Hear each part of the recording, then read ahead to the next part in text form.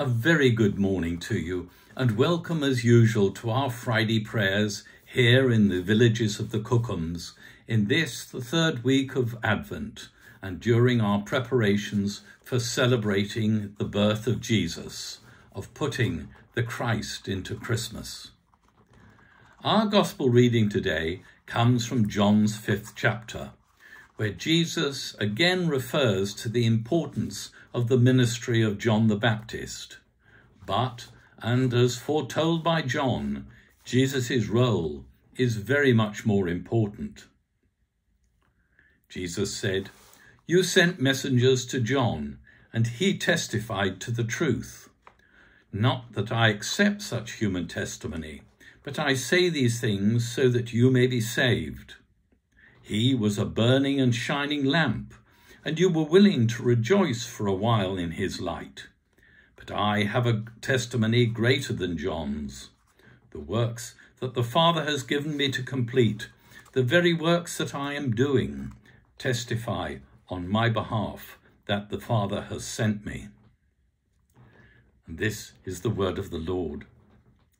In this passage, Jesus almost speaks as though he were giving evidence in a court of law. He wants to convince the people that he was speaking the truth about himself. He had said that God was his Father, and also said that he had the power to give eternal life. And then he added earlier in the chapter that God had also given him the authority to judge all people. Clearly, within these statements, Jesus was saying that he was at one with God.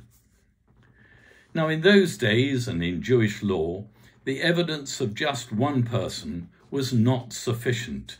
It was not enough for Jesus to profess just these truths about himself and on his own. But of course, Jesus had other evidence that he was telling the truth about himself. There was John the Baptist, who had preached the truth. John told the people who Jesus really was. He had shown that Jesus was the way to receive God's salvation. But, as always, Jesus draws us back from words to works. He tells the Jews that while he respects the testimony of John the Baptist, for crucial evidence, they should look at the works, the ministry, the miracles, the model which Jesus set, and all in obedience to his Father. And let's remember just that. Let's reflect on that as we remember Christ's birth to a humble girl and in a stable. Amen. And as we approach the celebration of Christ's birth this year, we are experiencing some fairly hard, dark times caused by many factors, including the war in Ukraine and the huge inflation caused by the restriction on our supplies of energy.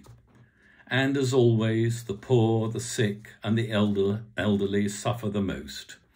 And it is the responsibility of everybody who can help to do so. And so let us pray for God's help and for Christ, the light of the world, to bring comfort, love, and grace to our lives and to all. Transforming God, whose light always penetrates the darkness and whose love always overcomes hate, we ask that you sustain us as we struggle to make your light visible in an angry and frightened world.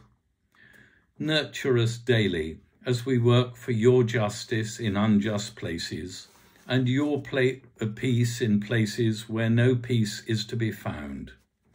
Give us courage and strength when we are fearful and weak. Give us hope and forgiveness when we feel hopeless and angry. And guide us every step of the way as we walk towards your light. And in Jesus' name we pray. Amen. And at this time we pray especially, dear Lord, we pray for reconciliation between all sides in the current strike action. We pray and give thanks too for those who eventually have to make compromises in order to find a peaceful solution. In Jesus' name we ask this. Amen. And so, drawing together all our prayers, let us say together as our Saviour taught us, Our Father, who art in heaven, hallowed be thy name.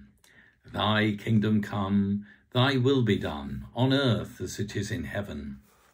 Give us this day our daily bread, and forgive us our trespasses, as we forgive those who trespass against us.